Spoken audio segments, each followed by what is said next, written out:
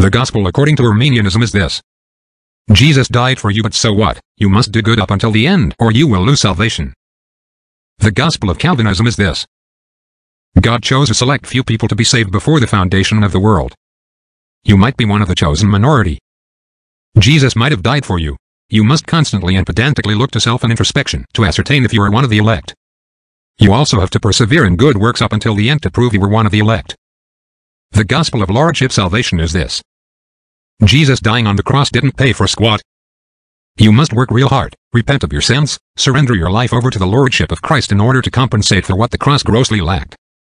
The true gospel is this. Jesus Christ, who is the Son of God, died on the cross for all your sins. He was buried and rose again. He paid everything. You pay nothing. Salvation is all by grace, and received as a free gift at the moment you trust Christ alone. John 6:37 reads, Verily, verily, I say unto you, he that believeth on me hath everlasting life. Acts 16:31 also reads, Believe on the Lord Jesus Christ and thou shalt be saved. Once someone is saved, they are saved from hell forever and given eternal life that can never be lost. Jesus said in John 6:35, I am the bread of life, he that cometh to me shall never hunger, and he that believeth on me shall never thirst. Thank you, and we are off.